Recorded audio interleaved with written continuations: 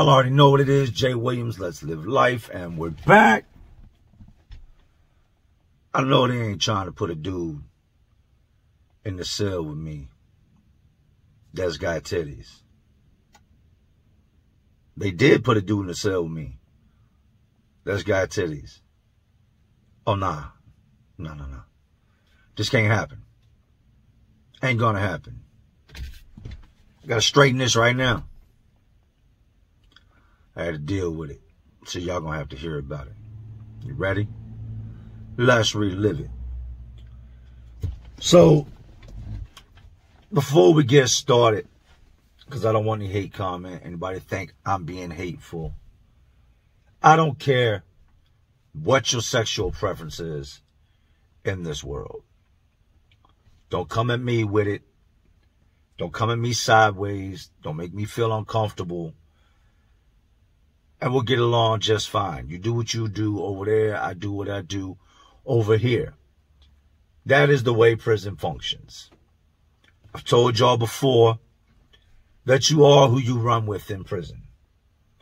I've seen dudes that sat out in the pod all day and played Dungeons and Dragons, Magic the Gathering, these like Harry Potter type games.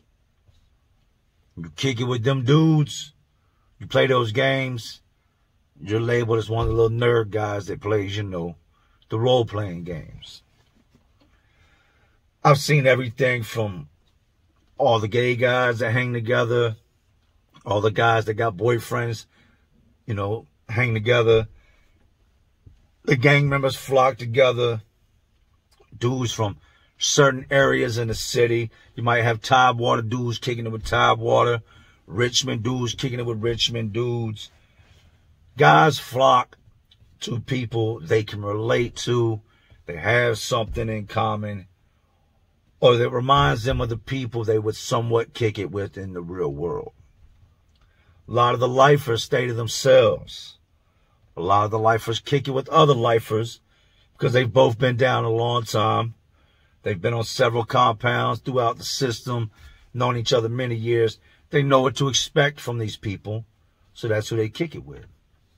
That's how prison is. If you're seen associating with a gay man, talking to a gay man, and this isn't strictly business related, like you're going to have to deal with people at times you don't want to deal with because of the business, the politics, the way things run in prison.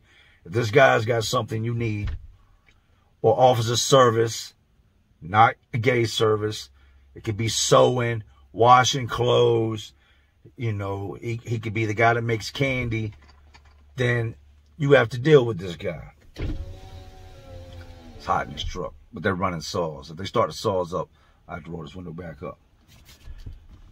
So it's a no-brainer that you are who you kick it with. You are who you hang with.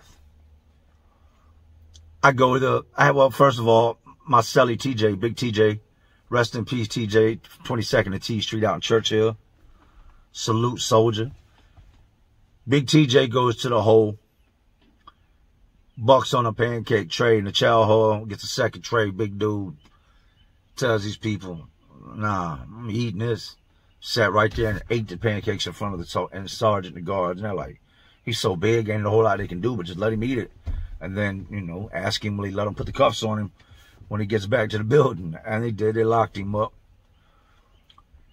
I believe TJ was the cellmate I had before this happened. Don't quote me on it, but thinking back, I think it was TJ was my last cellmate before I got the guy I was telling you about in the story. So I go out on the weight pit one day, was real big into, you know, lifting weights, pushing steel. That was my therapy. Plus it kept me strong, kept me big. It gave me that raw knockout power that pick you up, slam you on your neck, one hit a quitter. And I got that through the strength, you know. A lot of it's from the anger in me, but a lot of it came through the strength of lifting weights all day, getting swole, right?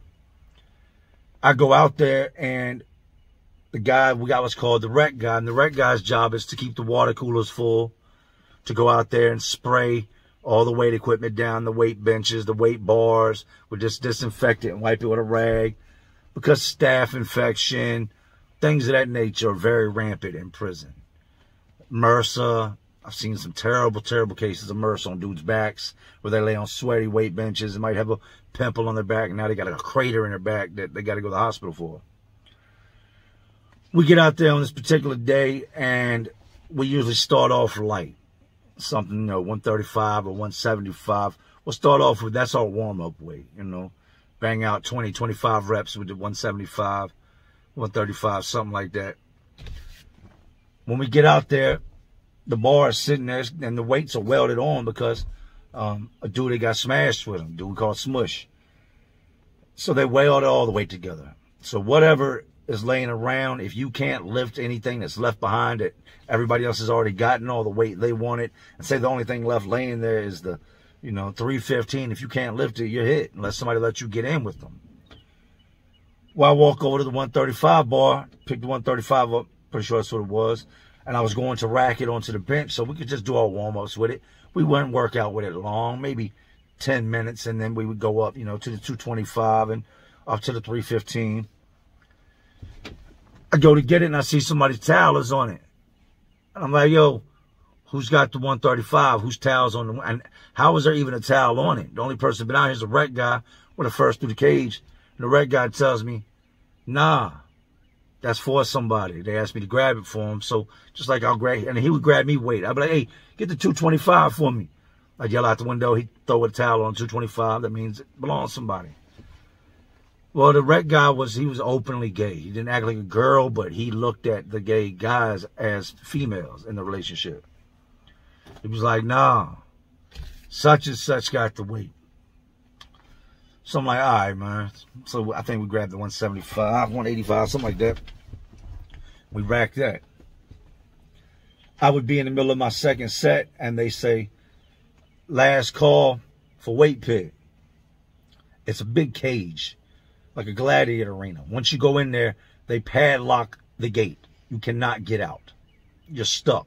Something jumps off outside of this 20 by 40 foot concrete slab, your ass is hit and nowhere to run. You just gotta, once you're locked in, it's go time. As the guard's getting ready to shut the gate, I hear somebody say, hold up, hold up.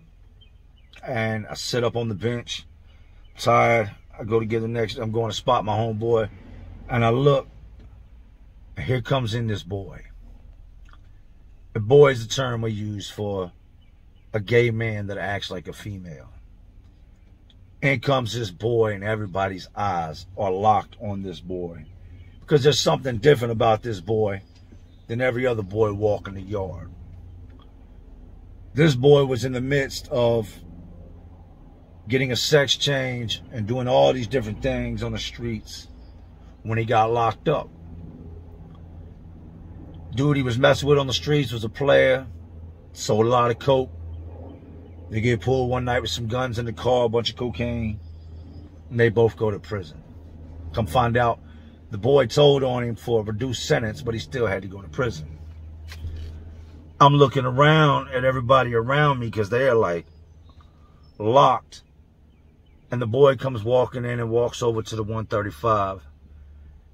And like I said, this ain't your average boy. This boy has got big ass titties. You can't make this up, man.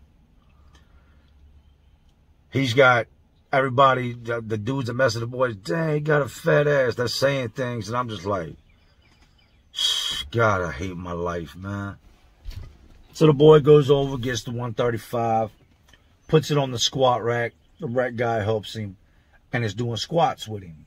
You know what I mean? He's standing behind him. He's got the weight belt on. He's standing behind him holding his waist as dude's doing squats.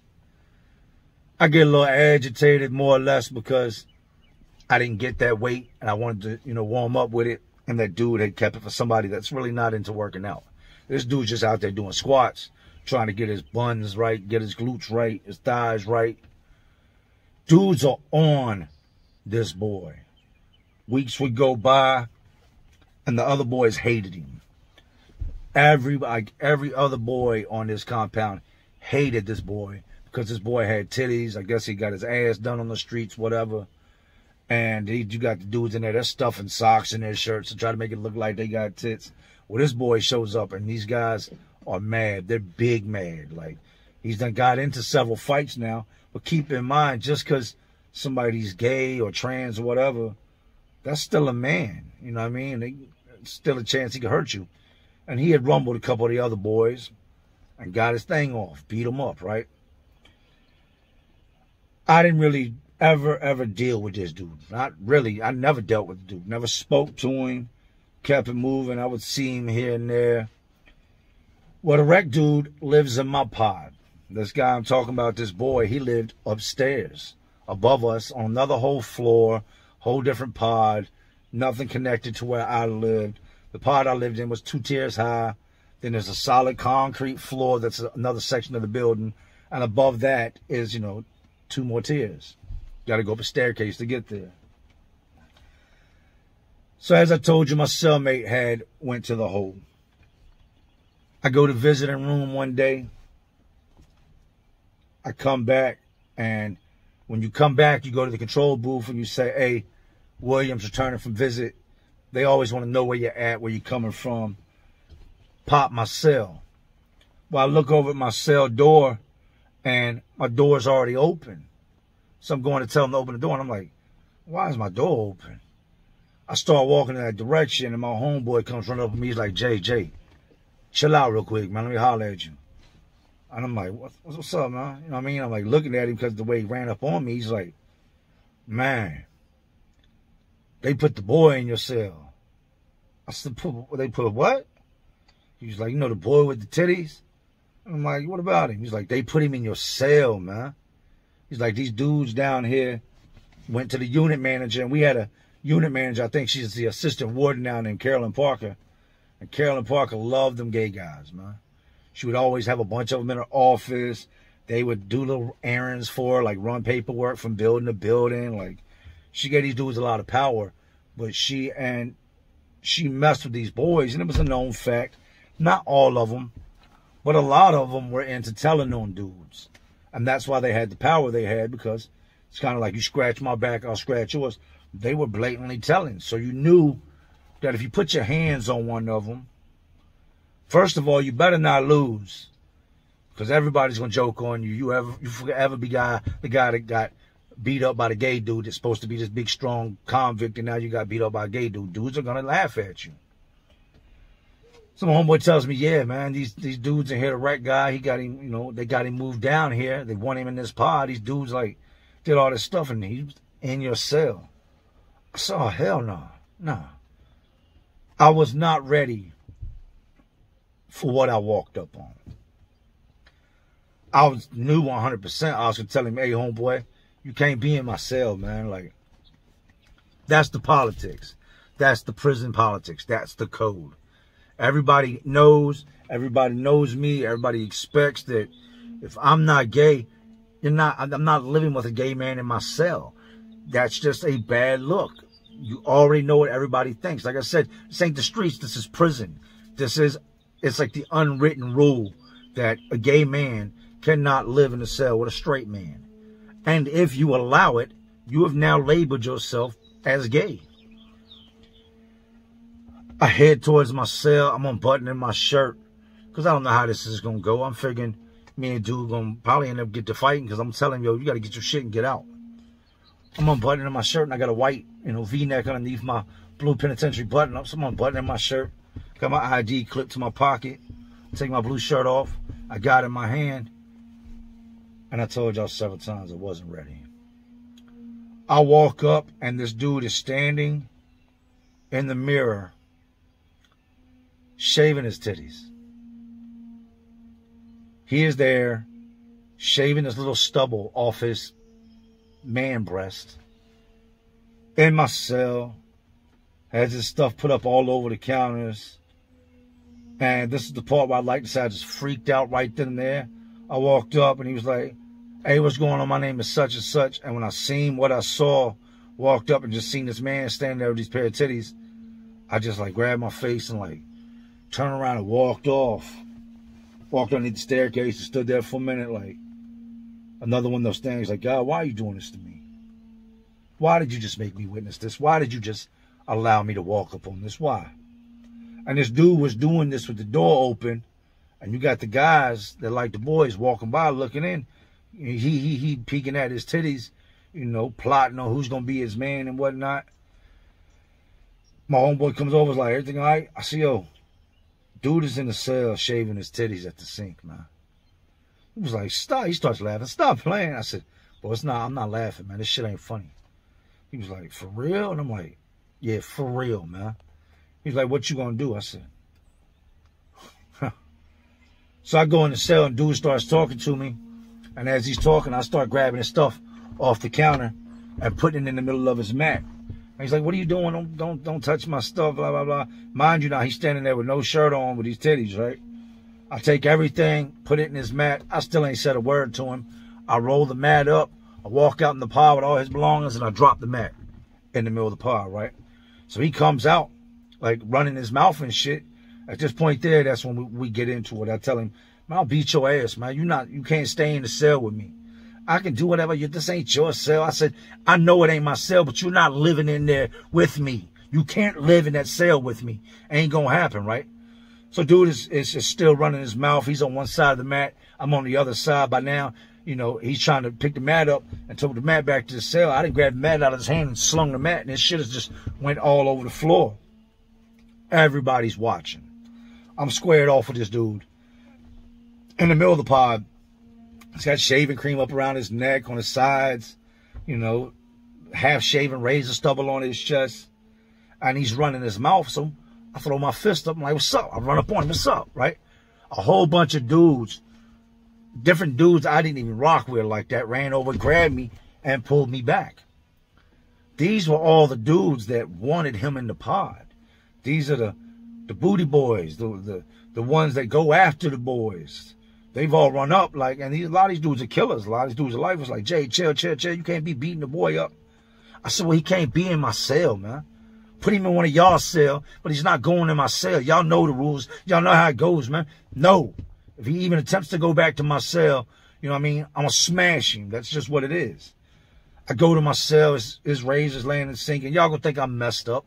But like I told you, it's a different world. This isn't, you know, Richmond I'm talking about. This isn't an apartment complex. This isn't a roommate. This is the penitentiary. I grabbed the shaving razor, the shaving cream that he had sitting on the sink, and I toss it out into the pod. It slides across the floor, right? He's still running his mouth, and I'm telling him, yo, if you want it, come here. Come on, come in the cell. I'll beat your ass, right? Mind you now, these are the first words me and this dude have ever had, and he's been at this prison now, you know, good maybe a month, right? Guards come in. They didn't see what's going on in the control booth. They see his stuff slung all across the floor. What's the problem? By now I'm in the cell. They come to the cell. Jay, what's the problem? I say no problem. Well, dude's bringing the stuff back in here. Dude's not bringing the stuff back in here. Yes, he is. This is our prison. You don't run this. You do what you're told. I said, he's not bringing his stuff back in the cell, man. He's not. It's not happening.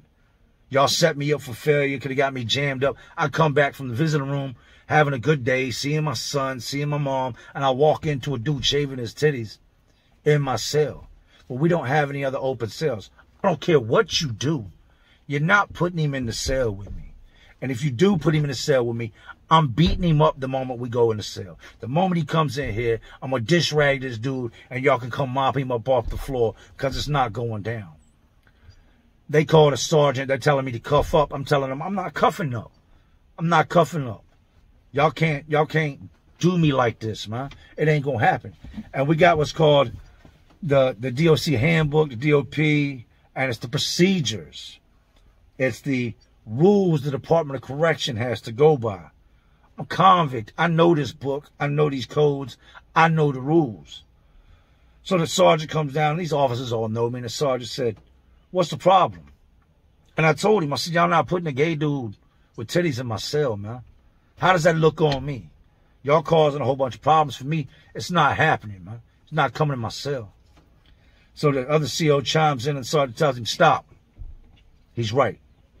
And he goes, what do you mean he's right? I just finished telling him. I said, look, the DOC handbook says that inmates are safe from sexual harassment and are not to be housed with, you know, openly gay men or men that are gay unless they are gay.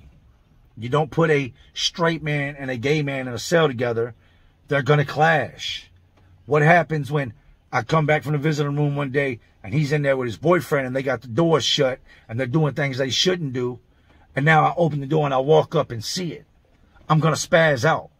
What happens if I come back and y'all are doing this on my bed? I'm going to spaz out. I'm going to try to kill both of y'all. Then on top of that, he's going to have all the boys that he's now made friends with that he's not got to fighting with over in my cell all the time.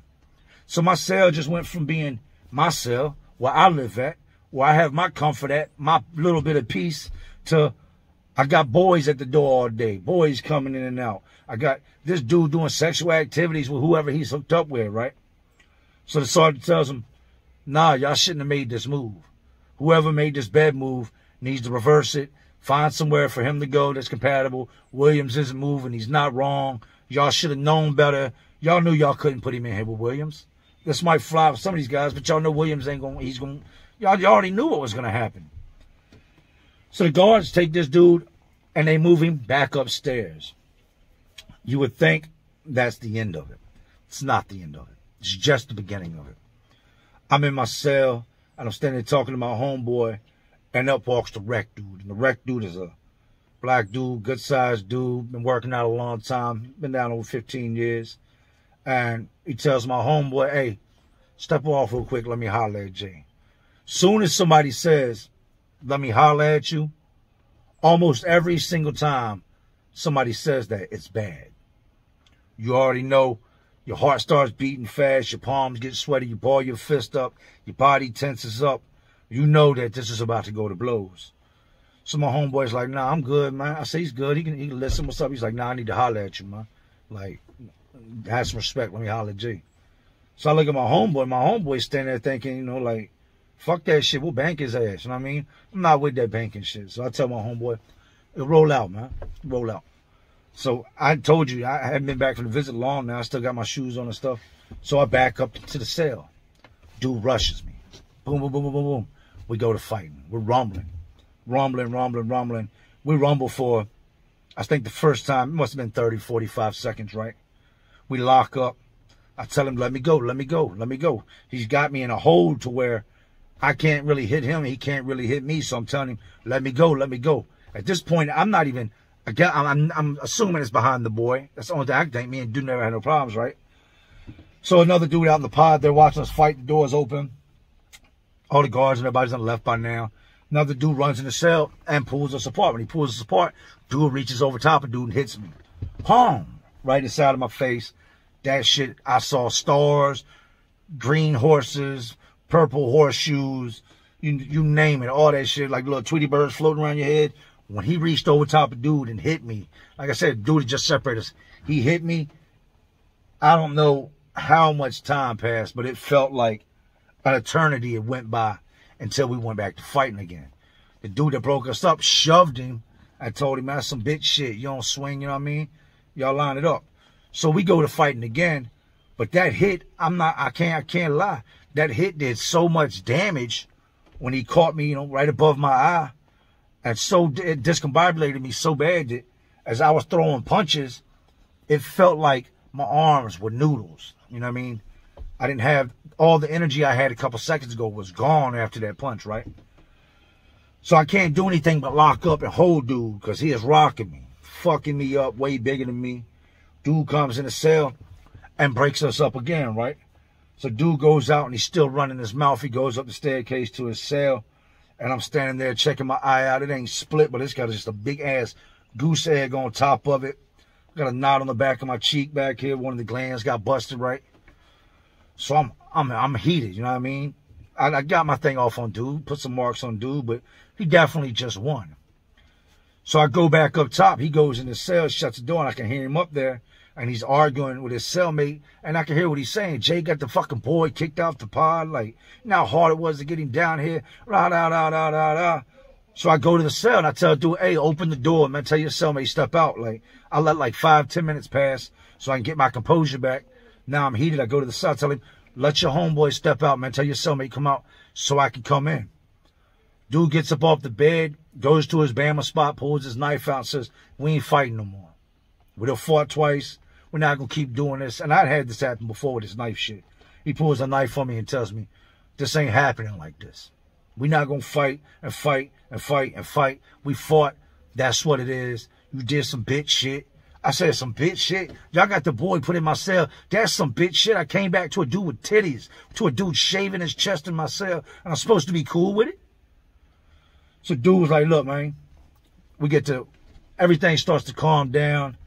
He's like, look, I shouldn't even have, you know what I mean, acted like that. We should have known better, man. We should have waited until we could have got him moved in my cell or moved in the cell with one of the boys. I guess you're right. That's my bad, man. Just, you know, I fucked with the boy and it had me heated and shit.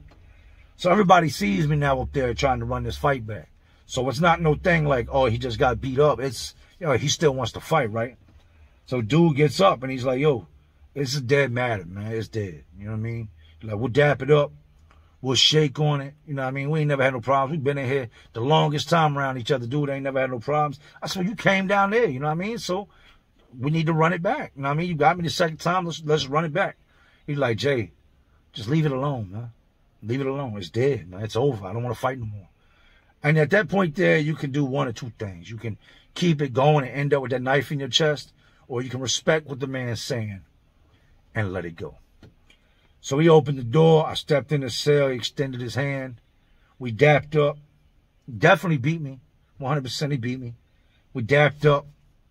Everything went back to normal. I'd see dude on the rec yard. I'd see the boy out there doing the squats, you know, doing his little stuff. Him and the rec dude would be walking laps together. For the longest time, man, I had homeboys telling me, man, you need to stab dude. Just run up on him and just hit him in his neck one time. And when I would think about it, all I would think about is my family, my son at home, and how once I do this, there's no going backwards. This is a place that it's hard to get away with stuff like this. If I do this, I might as well call my people before I do it and say, hey, I'm about to pick up 25 more years because I'm going to stab this dude. Everything went back to normal. Went back to my bed. Got a cool dude in the cell with me. Everybody knew who I was, man. Win, lose, or draw, at the end of the day, you fight. And this dude I was fighting wasn't no small dude. I've been beat up by small dudes. Been beat up by big dudes. Been beat up by short, skinny, fat, you name it. I done lost. I done took my share of L's. And I don't have no problem saying that. Because I don't proclaim to be a tough guy. I don't proclaim to be a gangster. I'm just a guy that was in a situation that dealt with them in the manner that I had been taught to deal with them. So yeah, that's today's story, man. Walked in a cell to a dude shaving his titties and ended up having to run with this big ass dude behind, not wanting to do with the titties in my cell. Crazy, crazy things, man. I wasn't sure if I was ever going to share this story because I'm sure the trolls could eat it up and say all they want. I'm a solid dude. Just hit 100K. And anybody I've been locked up with that's ever jumped in the comment section will tell you, I'm a solid dude. There's no skeletons in my closet that I ever have to worry about coming out. There's nothing I ever have to worry about being exposed on. And I take pride in that. I take pride in the way I carried myself while incarcerated, and I take pride in who I am in today's world. But anyway, these institutions, these jails, prisons, detention centers, they're all just crazy worlds inside of this already crazy world we live in. And y'all know what I'm doing. I'm just trying to keep y'all entertained. Are you not entertained? And as always, this is Jay Williams. Let's live life. To all my real ones and awesome real ones watching, because y'all still watching me. Y'all know how we do. Salute.